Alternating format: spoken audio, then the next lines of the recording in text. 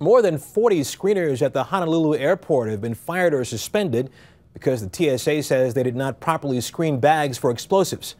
Transportation correspondent Mark Strassmann has more on the TSA's air travel safety record.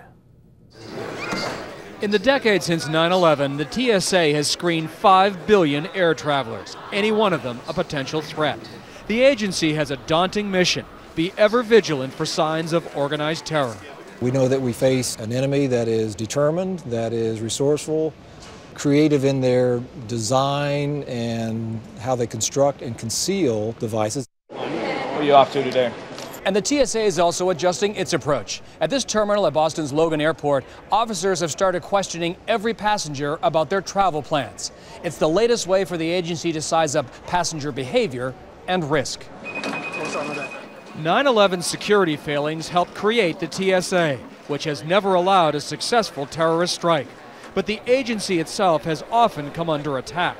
Critics see overzealous agents patting down children and seniors, full-body scanners that invade privacy, and inefficiency. They're taking your shoes off. I mean, come on.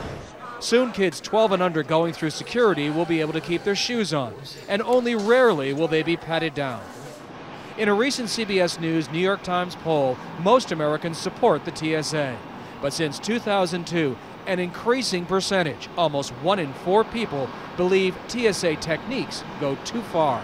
Some of them are just stupid, time wasting.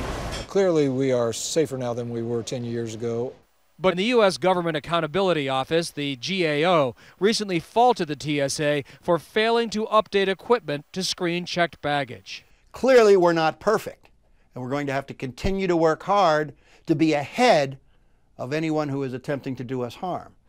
No security system is foolproof, and the push is on to make the TSA screen itself for potential trouble, to make sure America's skies stay safe. Mark Strassmann, CBS News, Boston.